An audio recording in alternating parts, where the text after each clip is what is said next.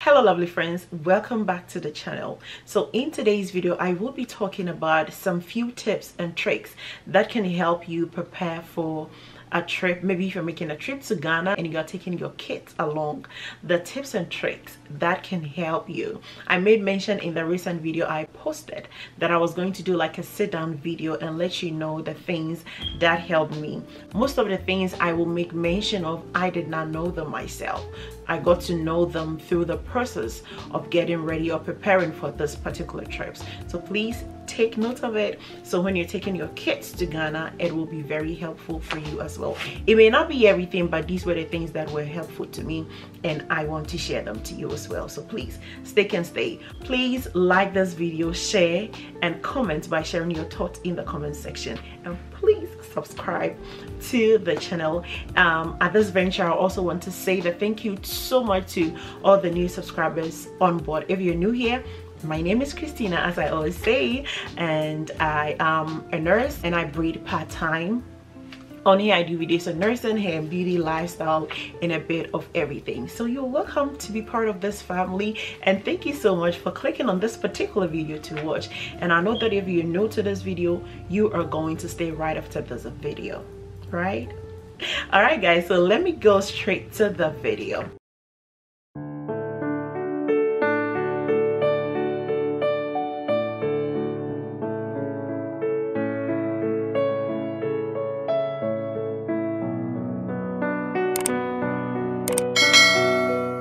So the first thing I will talk about is, guys, go through your visas. If your kids are US citizens and you apply for a visa at the Ghana embassy, please go through to make sure that everything is intact. I am saying this because we had an issue, especially with our baby. He was given 3 months visa.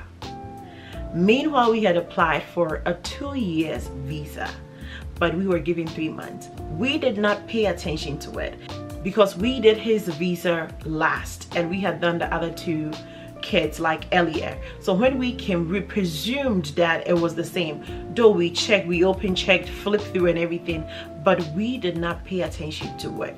So please, when you're traveling with your kids, even with yourself, pay attention to your documentations. Make sure the expiration dates and everything is intact and on point, please. The only thing that saved us was on the day we were traveling, his visa had expired already. So the luckiest thing was, if my husband and myself, if we have our Ghana passport, which we had, thanks be to God, though it had expired, but we still had it. So we were able to apply for a visa on arrival for him. That was the only thing that saved us. So please, please again, if you're traveling with your kids who are US citizens or citizens in any part, you know, of the world, and you have to apply for a visa for them, please take note of it. Go through everything and make sure that everything is intact before the day of your departure. Another thing I would also mention is, please pack ahead. Pack your things ahead. I traveled with 1 toddler, 1 infant, and 1 baby. So there was no way I was ready to go through the stress of forgetting anything for them. So I started to pack a month ahead, even like way before. Like if I get one item, I put it here. If I get this, I put it here. So I will not forget anything. I know some of you would want, you know, last minute thing, but no, I am the plan ahead kind of person.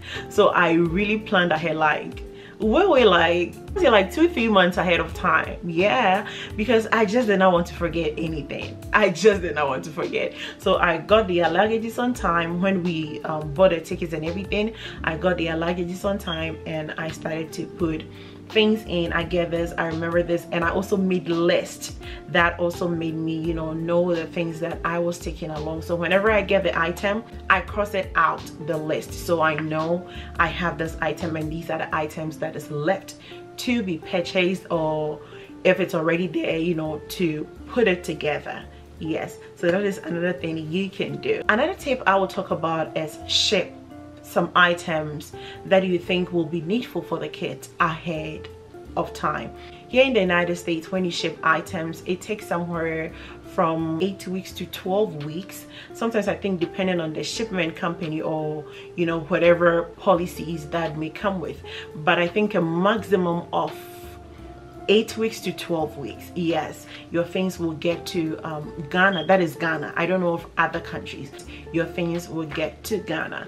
So what we did was to ship some items back home ahead of time, like water, their breakfast. They love cream of wheat, so we took breakfast and their snacks, their juice. Guys, trust me, they have all these things in Ghana, but we just did not want to take chances because we don't know how convenient we're gonna get that, and price wise and stuff like that. We just wanted things to be convenient for us because we don't want to get to Ghana and we were gonna take like extra days to go around shopping for all these items. So we just shipped them, and again, these are items they are eating here already, so at least it wouldn't make them feel the difference. Okay, it will make them just, you know, feel that, you know, we're still taking the stuff that we've been taking already, get used to the taste and all that. We the adults, we did not really have so much problem, especially when it comes to food and stuff like that. And one thing I would also want to say is I am super blessed that my kids love the Ghanaian delicacies, the dishes. Give them fufu, give them teasets, give them wache, give them banku, give them, they will eat it. So I was super blessed on that aspect. So I knew that when maybe we go to Ghana, it wasn't going to be a struggle. But trust me, they did not like how the Ghana fufu tasted, the raw cassava with the raw plantain and stuff like that. It did not go down well with them, no. So we totally forgot to take neat fufu because I figured that since they like the Ghanaian food, it will be easier for them. But the taste was something different for them. So when we got there, we got the neat fufu, and hallelujah, they liked it. Okay, so that is the main reason why it will be good for you to ship items from here to Ghana when you are taking your kids along, so they will just get used to the food and the water they have already been, you know, consuming, and so it wouldn't bring any challenges or any difficulties for you, the parents, as well. Another thing I would suggest you take along is mosquito repellent, and I think any mosquito spray that is good to use on the skin of a child. So I got mine from CVS. Hopefully if I get a picture, I'll put it somewhere, you know, in the video. I got mine from CVS. You can get some on Amazon, and it was very helpful for the kids. Yeah, so you spray it on their skin and, you know, you rub it around them. I was using it especially like in the night. In the night, that is when I will use it, especially when the lights are out and you have to come sit outside. That is when I will use it, and it was very helpful. So you can get that as well. This tip is very, very, very, very useful, and it helped me a lot, guys. When you are packing the clothes for the kids to take to Africa or to take to Ghana, please, with the pants, I know it's hot, super, super, super hot out there, but trust me, take a lot of leggings. Okay, take a lot of leggings. You can give them all those shorts and all that. Let the majority of the down dressings be leggings. Trust me, these kids will be running around a lot. They got a lot of boo-boo. If you know boo-boo, if you watch their cartoons and you know I got boo-boo, guys, they got a lot of boo-boo, but these leggings saved them. They will be running back and forth, falling on the floor and stuff like that. There was a point one of the girls fell and the leggings got torn right from the knee up to the thigh. It got all the way ripped off. So I was just imagining that if they were in a short pant or, you know, a short, okay, what was gonna happen? All that rip off area was gonna be like a big boo-boo, like a big sore, you know. So please, when you're packing the items, you can give them sleeveless and, you know, short shirts and stuff like that. With the bottom dressing, please, and pack leggings, a lot of leggings, because when you tell them to sit, that is when they stand up. And when you tell them to stand up, that is when they run. They don't hear a word. So please be on the safer side to prevent them from getting a lot of sores and marks on their legs. So another tip I will talk about is please put their favorite snack in their personal luggage or their backpack when you get on the plane, because trust me, the food they will serve on the plane, you being an adult will not even enjoy it. Talk less the kids, okay? It's those snacks is allowed to pass through TSA.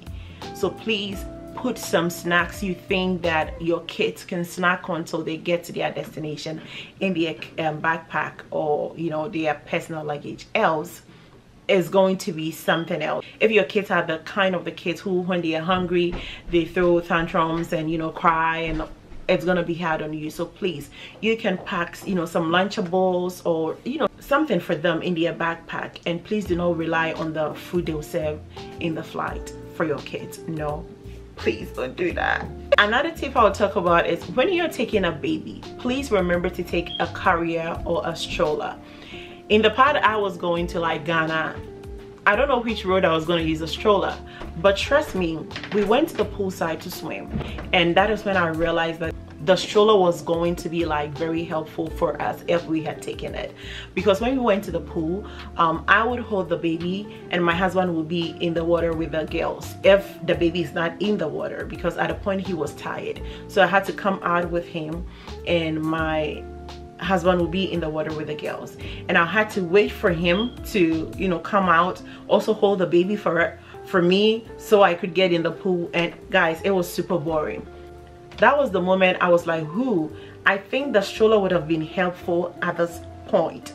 We could have just put the baby in the stroller, wrap him together, put the cartoons on, or give him his favorite toy, and while we are swimming together, we will be watching him.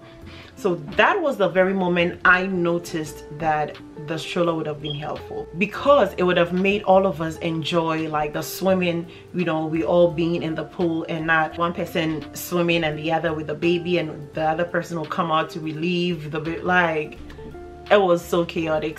So at a point I knew the stroller would have been helpful in this scenario, but I did not take a baby stroller, I took a baby carrier.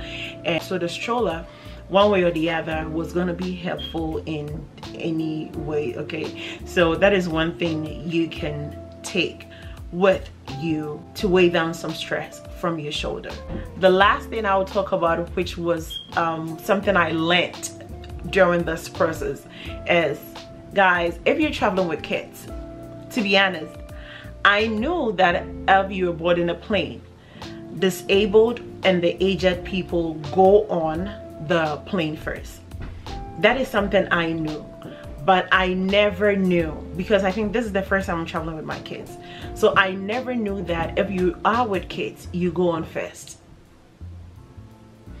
And the airline management, it was so poor. Like, guys, I think we were the only family with kids, and at least you can even tell us something if you were announced or something and we did not hear or anything. At least you can tell, because I think there were 4 people, like they had 4 attendants, and not all of them had the computer. They had like 2 people behind the computer and 2 others just standing there. So at least maybe you can prompt us, oh ma'am, we are checking, you know, the parents and the kids, you know, on board first. Okay, for instance, if I don't understand English, then what? Okay, so that was one thing that was like an off. It was a total off for me. So mind you, we were in the line and we were at the bottom.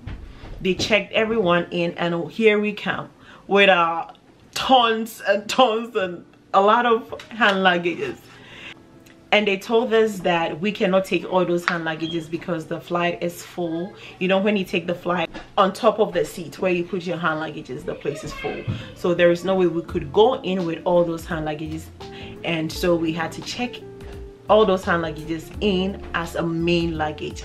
Mind you, we had no locks on the hand luggages because we knew that we were taking it on the plane, so we had no locks on it. So my mom had like a bad experience with how her luggages were handled when she came to the States first and was returning to Ghana, and it was very poor. they broke her laws, took some items from her bag and stuff like that.